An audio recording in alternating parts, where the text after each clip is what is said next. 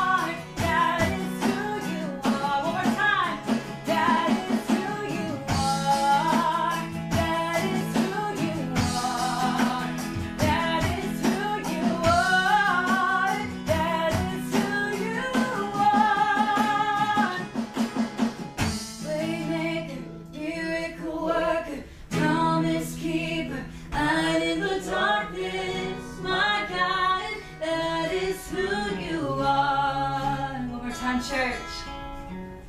Waymaker, miracle worker, promise keeper, light in the darkness, my God, that is who you are. Jesus, you are all those things and more. Thank you that even though we're doing things a little bit different today, that we can still proclaim those things that you are. Waymaker, miracle worker, promise keeper. Jesus, we love you, and no matter where we are praising your name today, God, we know that it still counts. We love you and pray this in your name. Amen. Amen. Amen.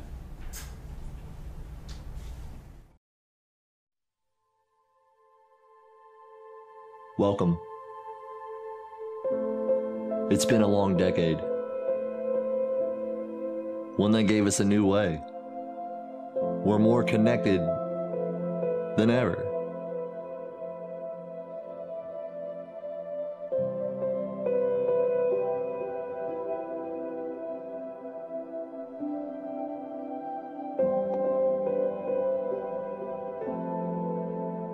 Yet, we're more disconnected than ever.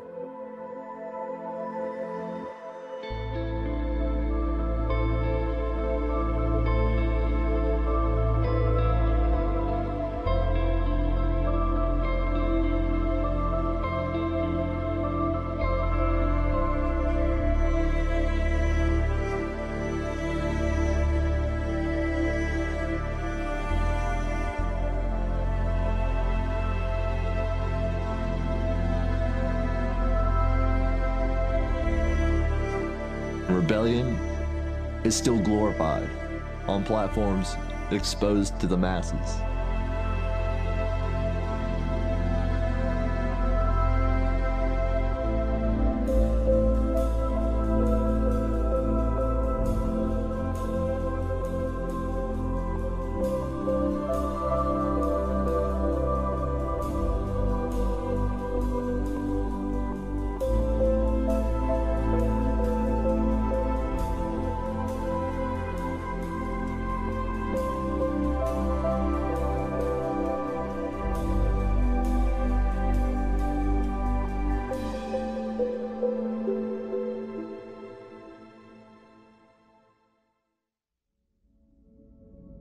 Loneliness is still on the rise.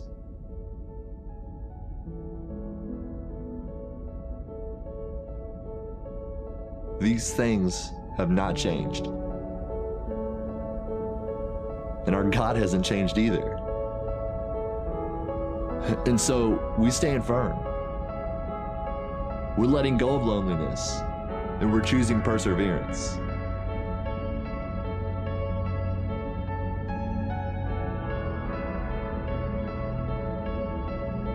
We're letting go of pride.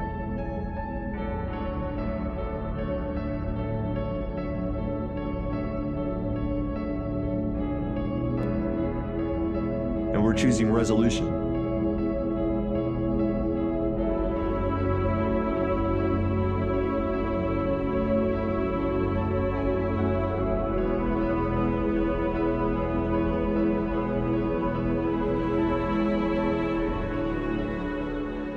We're letting go of rebellion, disorder, chaos, and we're choosing potential. As Christ followers, when we enter into joy, we change the game. We take it up, and we carry it with us. It's universal, so it doesn't have a language or a social class. It's contagious, so it breaks barriers, and it transcends cultures. Our joy isn't circumstantial, so when we enter into chaos, our joy remains. Because who we're called to be shifts the atmosphere around us.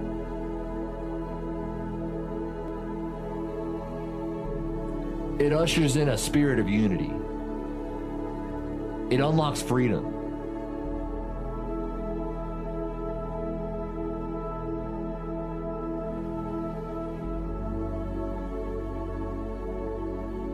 No matter the burden, it lightens the load.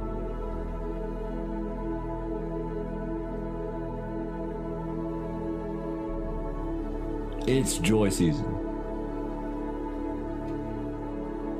Welcome to the 20s. Game changer.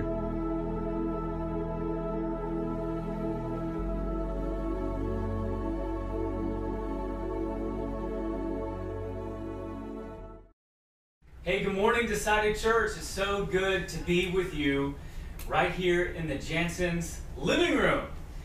Believe it or not, this is how we all started. We started in the living room, so it's kind of fitting that we've come full circle. And we're doing church from a living room once again today, which is kind of cool.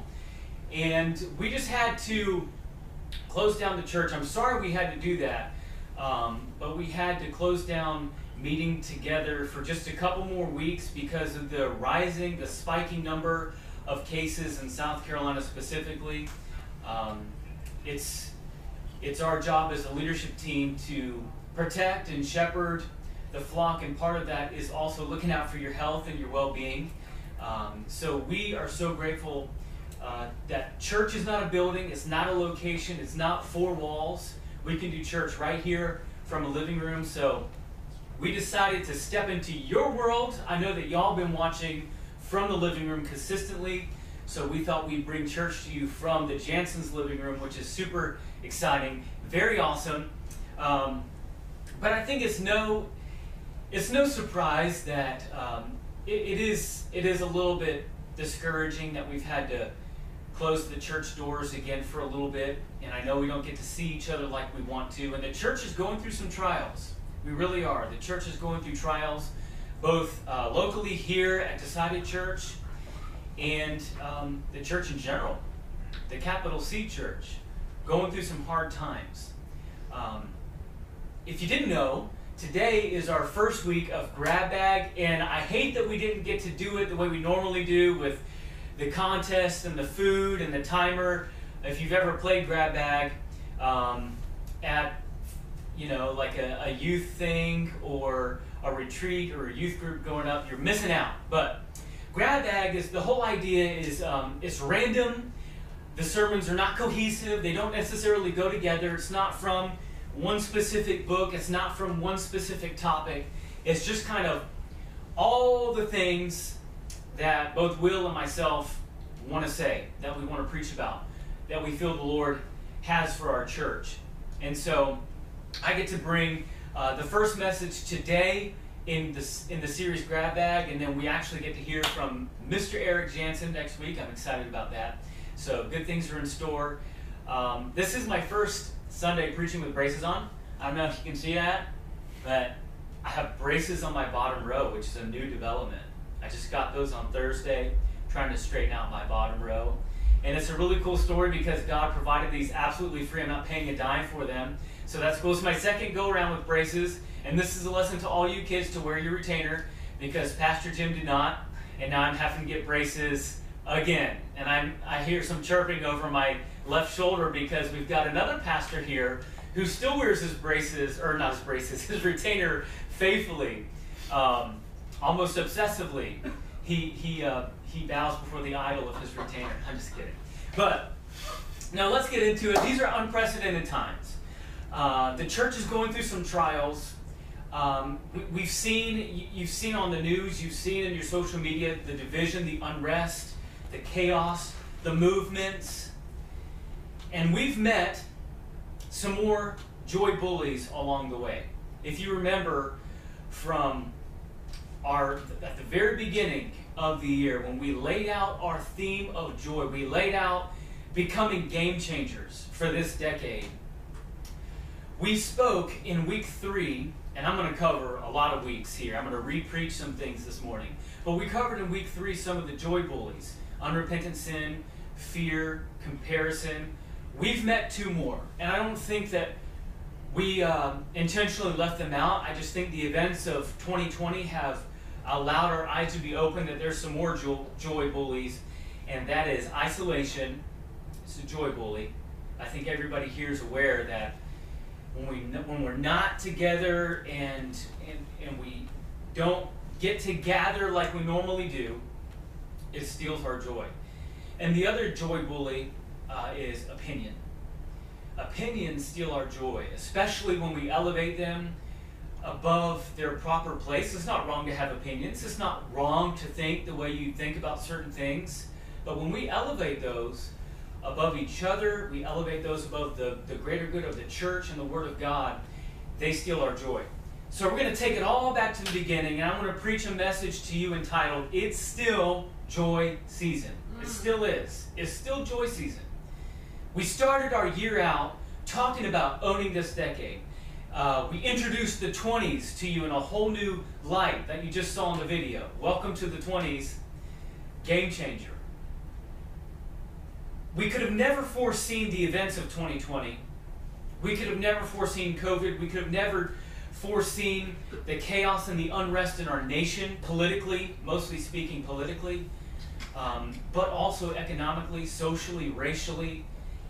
And I'm wondering this morning, if we had to grade ourselves, we're halfway through the year. It's July. We're halfway through our theme of joy. And I'm wondering if we had to grade ourselves, what would that grade be on joy? I'm going to read James chapter 1, verse 2 through 4. This is a passage that was covered in our Steward series from week 1. And Steward will preach the sermon on these verses. This was back in 2019. But he preached a message that contained a lot of themes about joy, even when it wasn't our theme. And I want to read some of those verses from Steward week 1. That was our name for the series on James that we did last year. And James says this right at the beginning of his letter, the very beginning of his letter to the church here, scattered churches. He says to them, "Count it all joy, my brothers, when you meet trials of various kinds, for you know that the testing of your faith produces steadfastness, and let steadfastness have its full effect, that you may be mature and complete, lacking in nothing. Count it all joy, my brothers, when you meet trials of various kinds." Count it all joy. If you remember that sermon, Will explained that counting is, like it sounds, it's a mathematical term. It's a logical term. It's not emotional, because I don't think any of us necessarily feel joy in these trials and these tribulations, the chaos, the unrest, the division, the arguing. None of us feel joyful about that. But the Bible commands us to mathematically and mentally count it as joy. That means you have to make a decision in your mind. This goes back to week 2 of Game Changer, when Will explained that there's 2 types of joy. There's habitual joy, and then there's the harvest of joy. The habitual joy is sometimes when we have to choose it over our circumstances and choose it over our trials. The harvest comes later. We reap the benefits of joy later when we constantly and consistently sow seeds of joy. And that's an opportunity that we have now as the church, to count it all joy. I don't want to drift away from our theme of being joyful, being game changers. Trials are the required course of God's economy, and joy is the currency. That's what Will said in week 2. God has to heat you up and keep removing dross until he sees himself in you. Anybody feel like the events of this past 3 months is God turning the heat up on your spiritual walk, turning the heat up on your joy, turning the heat up on your life as a magnifying glass? Like, what are you really made out of, Christian? What do you really believe? Why do you believe what you believe, Christian? It's those habits of joy that we put in on the front end so that we reap the harvest of joy later. How do we count trials as joy? I'm going to give you an acronym this morning that you all know. I'd be surprised if anyone hadn't heard it, but it is the perfect recipe for counting situations and circumstances as joy. Counting trials as joy. How do we do that? It's simple. It's so simple. You could preach it for me. It's Jesus, others, yourself. What's happened in both Decided Church and believers across this nation is that we flipped that completely opposite during COVID, during these movements, during this political unrest. We've put ourselves at the top, we've put others in the middle, and we've put Jesus at the bottom. So we've got to get our ship right side up. We've got to get our joy ships on top of the water again, and that starts with Jesus. Guys, I'm going to read 1 Corinthians 10. I've got somewhat of a lengthy passage for each of these points. And I want us to look at 1 Corinthians 1. I'm going to read verses 10 through 17. We're not the first church to experience inner division and inner turmoil, things on social media that even family members within Decided Church are bickering back and forth about. We're not the first church to go through that. We're not the first church to experience that. Paul had the same situation with the Corinth church, and he addresses those divisions, and this has everything to do with Jesus. Remember, with all the bad news out there, we as the church, we as believers are responsible to be ambassadors of the good news. And we have the good news. Don't forget, never forget that we have the gospel. The gospel, the word literally means good news. The fact that Jesus came for humanity, that he stripped himself of all royalty, he stripped himself of his title. Read Philippians 2. He humbled himself and became obedient to the Father, became obedient even unto death. Paul says this about where the church should stand as it relates to divisions or the good news of the gospel. Where should we fall? I appeal to you, brothers. This is 1 Corinthians 1, verse 10. I appeal to you, brothers. He's urging them, he's pleading with them, by the name of our Lord Jesus Christ, that all of you agree, that there be no divisions among you, but that you be united in the same mind and the same judgment. For it has been reported to me by Chloe's people that there is quarreling among you, my brothers. What I mean is that each one of you says, I follow Paul, or I follow Apollos, or I follow Cephas, or I follow Christ. Is Christ divided? Was Paul crucified for you, or were you baptized in the name of Paul? I thank God that I baptized none of you except Crispus and Gaius. Two great baby names if you're looking. Crispus and Gaius. So that no one may say that you were baptized in my name. I did also baptize the household of Stephanas. Beyond that, I don't know whether I baptized anyone else. And this is key, verse 17. This is where it's at. For Christ did not send me to baptize. That was the division. That was the wearing masks or not wearing masks. In Paul's day, it was baptism. Okay? For Christ did not send me to wear a mask or not wear a mask, but to preach the gospel. And not with words of eloquent wisdom, lest the cross of Christ be emptied of its power. Did you catch that? Paul says, guys, I'm urging you, I'm pleading you. Christ is not divided. The gospel is not divided. The gospel has no stake in this claim. He says, I forsake everything else except for knowing Christ. Paul says, I don't care who I baptized, who I didn't baptize. It's irrelevant. I came to preach the gospel. And I'm not even gonna come in through it through the back door. I'm not going to try to make it flowery. I'm not going to try to make it politically correct. I'm just going to give you the gospel. Not with eloquent words. Because the power is not in my message or the delivery. It's in the simple message of Jesus Christ. The beautiful concept. The reality that he loved you and I so much that he stepped outside of heaven. He wrapped himself in skin and bones. He came to walk with us. He came to be one of us. The Bible says he was tested and tried in every area like us, except without sin. Lived a perfect life for 33 years. Did a lot of miracles, great. Healed a lot of people, preached some awesome sermons. But the point of him coming was to die. He was literally born to die. He took all of our sin. He took our shame, both past, present, and future, both in his day, before his time in the Old Testament, and all the way reaching to 2020 and beyond. He took all of our sin. The whole world was placed on his shoulders. And he bore that burden to the cross. He was whipped, he was bruised, his beard was pulled out. He had a crown of thorns smashed into his head.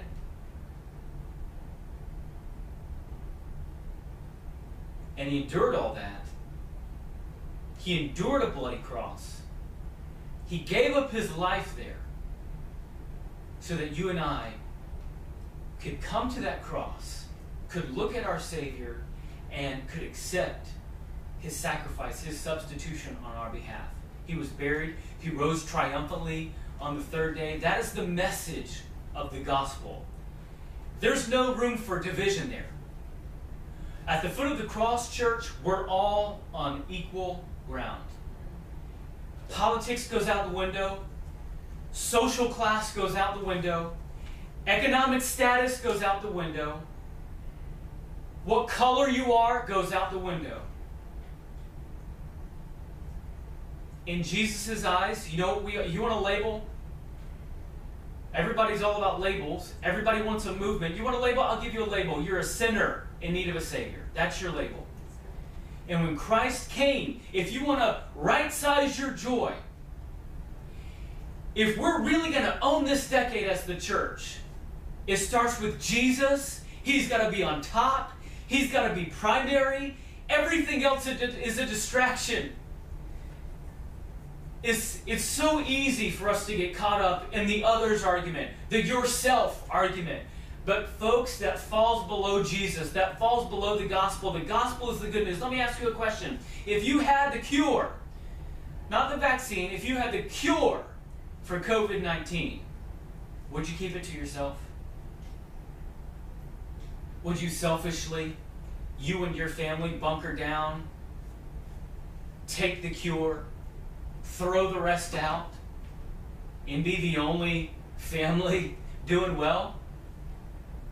Nobody would do that. You'd be out of your right mind. If you had the COVID cure, you would run to every news station, you would run to every media outlet, you would run to every hospital, you would make it known that there's a cure, that it is available, that people can have it freely, and we have, as believers, church, we have that cure for the world. COVID is a blip on the radar. The bigger issue, the bigger pandemic is sin. And the fact that our sin separates us from God, the fact that our sin damns us to hell. And were it not for Jesus' blood, which is the cure, we would all be separated for eternity, lost in hell. Lost in a burning, hot, fiery hell forever. The gospel is good news, church. What are we spreading? What are we spreading on social media? What are we using our voices to talk about at work, at home, around our friends, with a mask on? What are we spreading? It's got to be the gospel.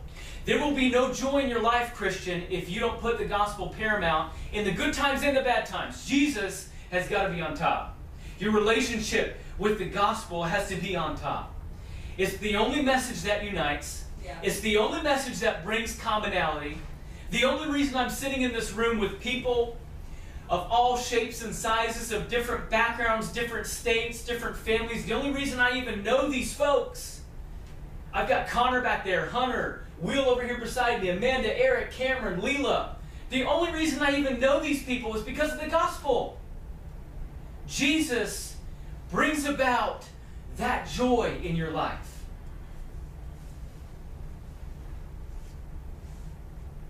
The gospel is the only movement that offers commonality of purpose. If we were just as busy talking about Jesus as we talked about everything else that distracts us so easily. You know what the second word is in our JOY acronym? How do we count? How do we mathematically choose joy in our trials and testings and tribulations and divisions and unrest and movements? The second one, not first. Not first. We never compromise. And where Jesus stands alone, we stand alone. We're willing to take that cross. We're willing to be crucified. We're willing for Christ to be magnified in our life, even if the world doesn't follow. So Jesus is first. Never compromise on that message of the gospel, but others are second. Others are second. Not ourselves, others are second. I'm going to read a passage that we literally just read a few weeks ago, but I think it's time. Because unfortunately, I don't think we got the point the first time around, which is sad to say, church. It's sad. But let's read this passage again, and hopefully it'll start to sink in. But we have got to understand that one of the joy bullies is opinion. And opinion comes when we put ourselves in front of others. See, the acronym, it doesn't spell joy when it goes Jesus, yourself, others. It only spells joy if it's Jesus, others, yourself. So, what is our relationship to others? What is the church's, what is every believer's responsibility when it comes to your brother and sister in Christ? Paul addresses it. Romans 14, every Christian needs to put this chapter in their Bible reading plan every week until this whole thing is over, I feel like. Therefore, verse 13, let us not pass judgment on one another any longer, but rather decide to never put a stumbling block or hindrance in the way of a brother. I know and am persuaded in the Lord Jesus that nothing is unclean in and of itself, but it is unclean for anyone who thinks it is unclean. For if your brother is grieved by what you eat, you are no longer walking in love. By what you eat, do not destroy the one for whom Christ died. Let me read that verse again. By what you eat, do not destroy the one for whom Christ died. Verse 16. So do not let what you regard as good be spoken of as evil. For the kingdom of God is not a matter of eating and drinking, but of righteousness and peace and joy in the Holy Spirit. And joy in the Holy Spirit. And joy in the Holy Spirit. Let's take it back.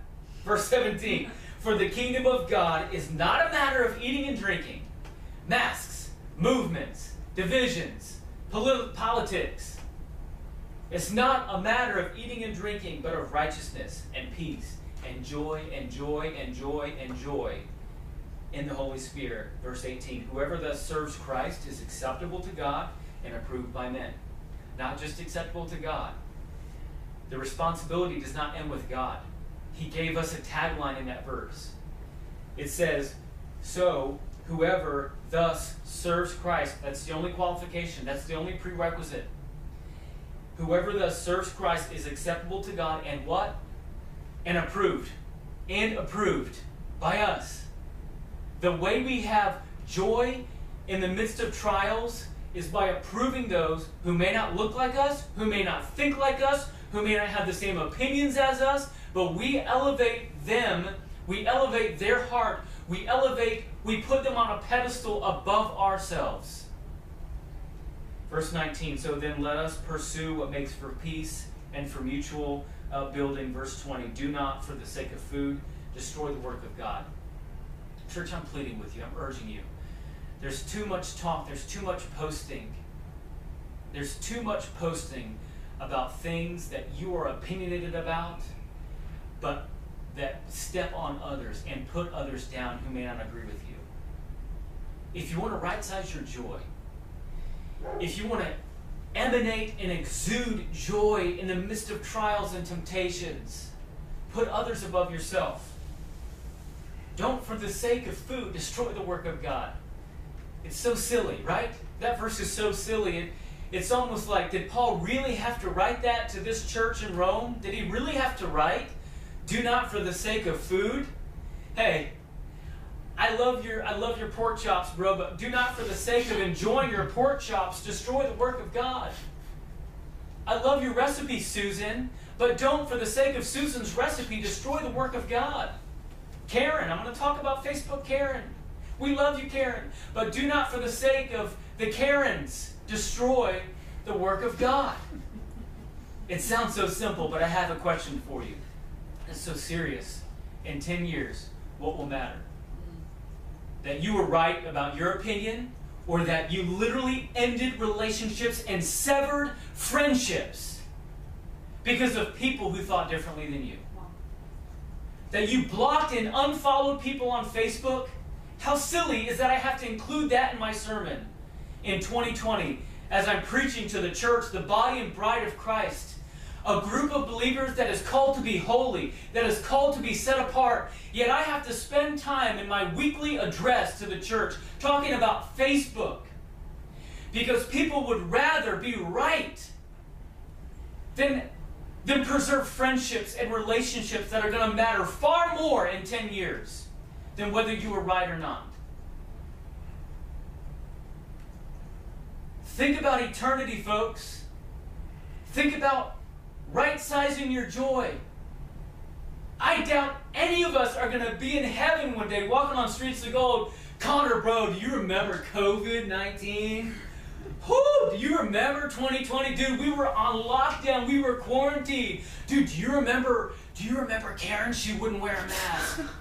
Do you remember Joe? He was so adamant that all of us need to take the vaccine. None of us will be talking about a vaccine in heaven. None of us will be talking about a mask in heaven. What we will be talking about is brokenheartedness, that we severed relationships and ended friendships because we would have rather, on this earth, on this trivial, meaningless earth, we would have rather been right. Right-size your joy, church. Jesus, others, yourself. What is it about us? What is it about us? Let's read Philippians chapter 2. The Y stands for yourself. It's at the very end. And in Philippians chapter 2, I want to read a little passage, and this goes way back to 2018.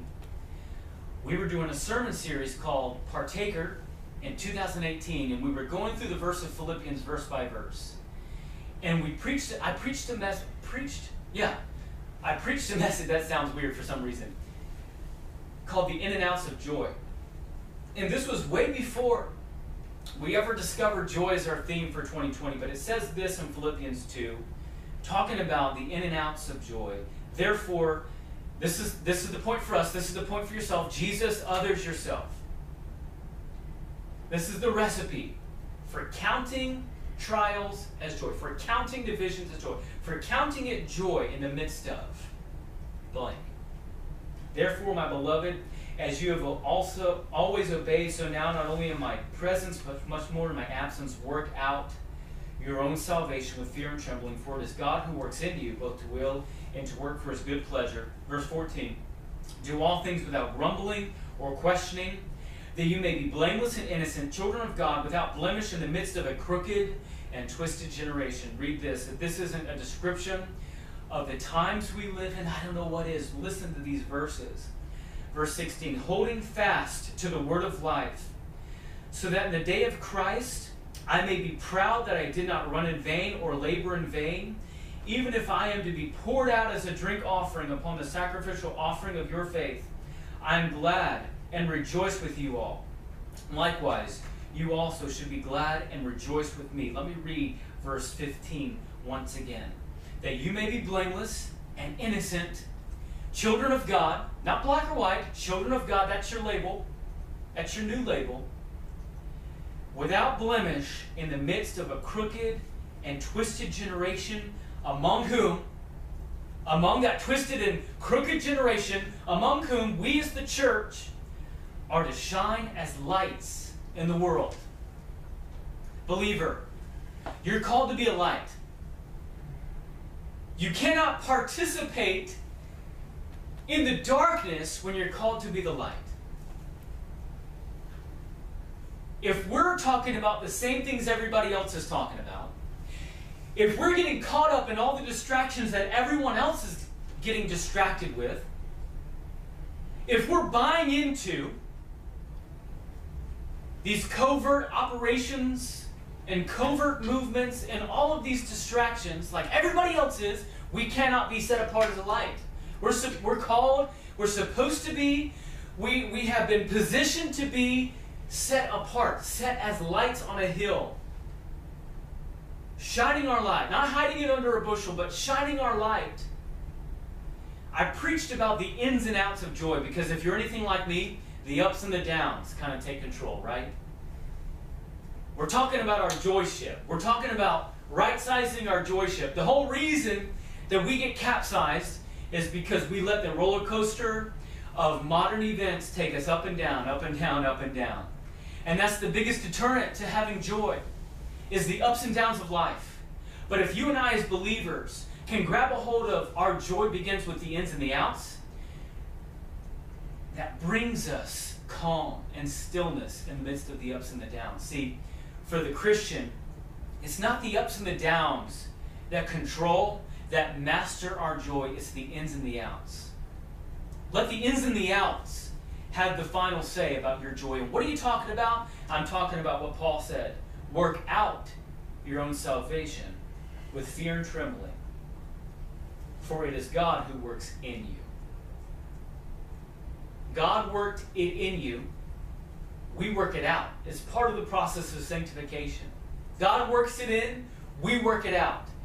If as believers we're focused on the ins and the outs, that'll put us right side up for the ups and the downs. And I believe that's how you can have joy. I believe that if you'll take that, you will be so positioned and so ready to shine as a light, to be set apart, to count it joy in the midst of trials and temptations, if we let the ins and the outs bring calm and peace in the midst of the ups and the downs. See, for Paul, when he wrote Philippians, he was in jail. When he wrote those words, he was in a cell. Don't put your joy in jail this morning. Don't put it in the jail of opinion. Don't put it in the jail of being right. Don't put it in the jail of isolation. Don't put it in any of those jails. Don't lock up your joy and throw out the key. No, we've got to be set apart. We've got to shine as lights. When Paul wrote this, he was in jail. His outward circumstances didn't match his inward joy. And that was the best part of it. Joy is when your inward experiences don't match your outward circumstances. The ins and the outs. Everybody knows that kid song. I'm in right, out right, up right, down right, happy all the time. I won't sing it for you. That's an extra charge. But we sang that a couple of years ago at the end of this sermon in 2018. If we replace the word happy with joy, this song just became the most biblical worship song of all modern time.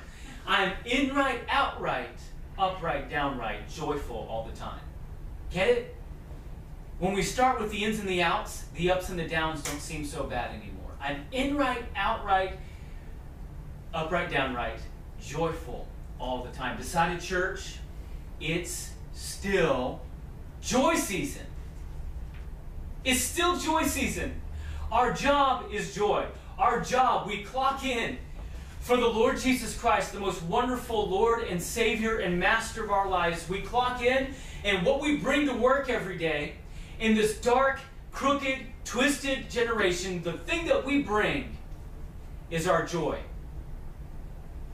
The tests and the trials, that's a required course. It's required. The currency, the way we pass it, is joy. Our job is joy. And the way we do that is Jesus, others, yourself. The perfect recipe for producing joy in trial. We're halfway through the year. What grade do we get? What grade do we get, church, on joy?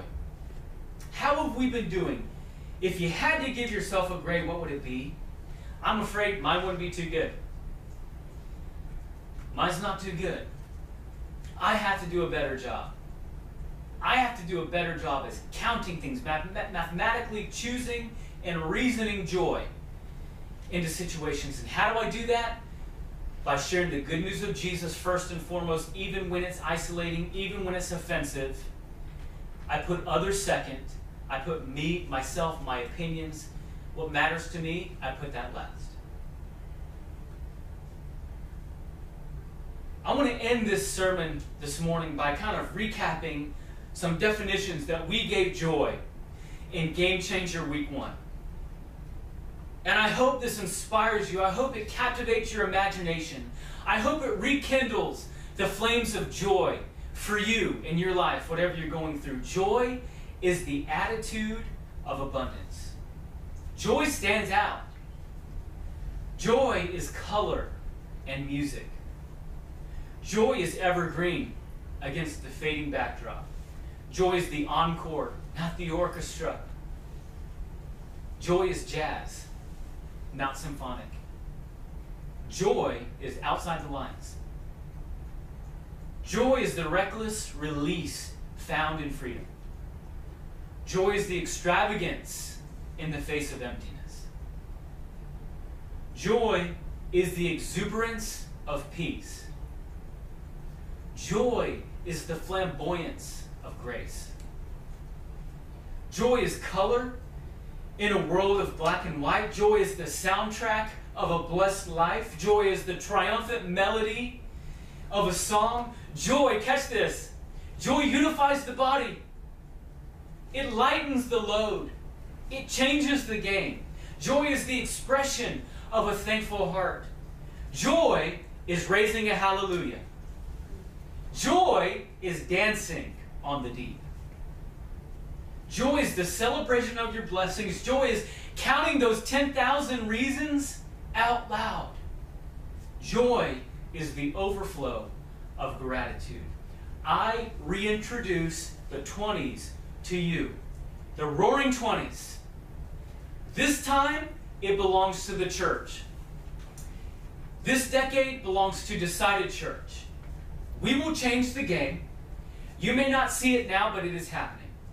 Did you think the devil was just going to hand it over? Oh, I had my run back in the 1920s. I'll just hand this one over. You guys got this one. Do you think he was just going to bow out? You got it. I'll just sit this one out. No, it's no wonder that the very decade that we marked on our calendars as for this generation, this new, vibrant, colorful generation of the church, that we were going to take over, that we were going to shape the culture, that we were going to create the labels, that we were going to get the final say, that Jesus is going to be first, that we were going to make him famous. He already is. He already is, but we were going to put him out loud. We were going to make him, we're just going to turn up the sound system on Jesus for this decade in this 20s. It's ours. The devil wasn't just going to hand it over, so it's no wonder we're experiencing so many distractions within the church body. Here's the bottom line. The church was built for this moment. We were created for these volatile seasons to stand out as light.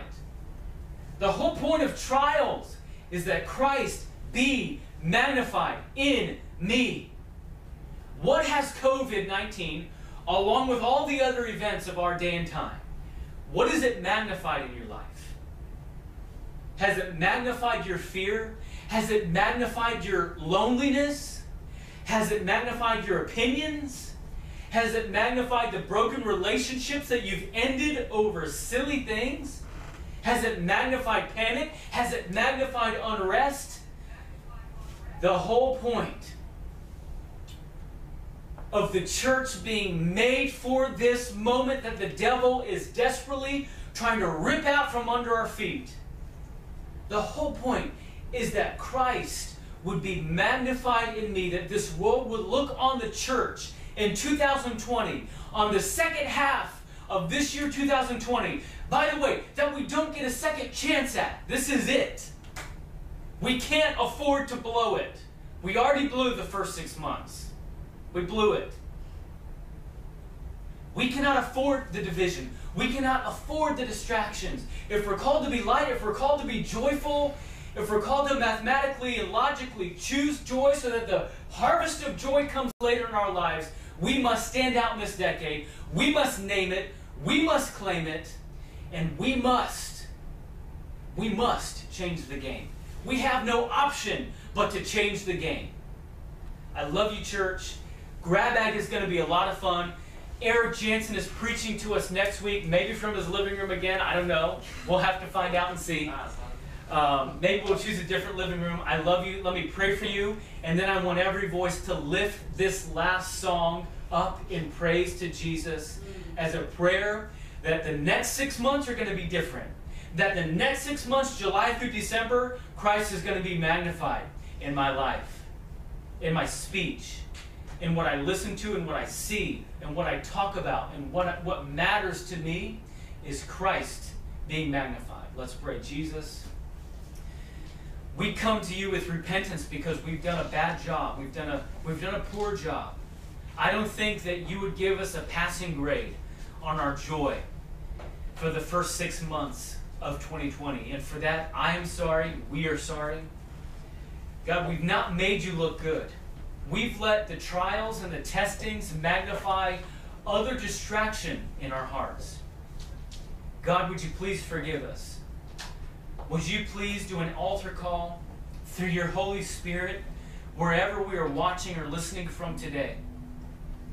That we would be broken, that we would be repentant, that we would come before you humbly and ask that you would do a new work, that you would flip some tables in our temple, that you would cause a little destruction in our hearts, that we would learn that it's going to be a little bit painful to get this capsized joy ship back on its feet, back on level ground. God, we thank you for the gospel. We thank you for the good news. What are we doing with it? What are we doing? We're not sharing it as much as we could. It's the cure. Jesus, it's what brings people together. Others, God. Thank you for others. Thank you for brothers and sisters in Christ that we have the privilege to esteem and high honor. That we have the privilege and the responsibility to elevate their preferences above our own. God, I pray that you would fix our prideful hearts and teach us that our opinions, being right, is not going to matter. God, I pray that we would have individuals go out today and send a text, make a phone call, try to mend relationships that were ended over silly things. That a virus is splitting the church up. God, ourselves, we need help every day. We depend on you.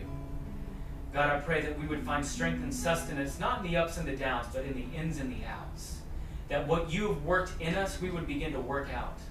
And that would bring us calm in the midst of an up and down, a twisted and crooked generation. That we would stand out and that we would light up as flames of joy in the night and the darkness. God, this decade you have marked out. You have marked out, you've circled it. It is changing. It is changing. You have claimed it for your church. And the devil is busy. And the devil is a liar. And the devil does not get to say who we are. Oh, that Christ would be magnified in our lives. In Jesus' name we pray. Amen.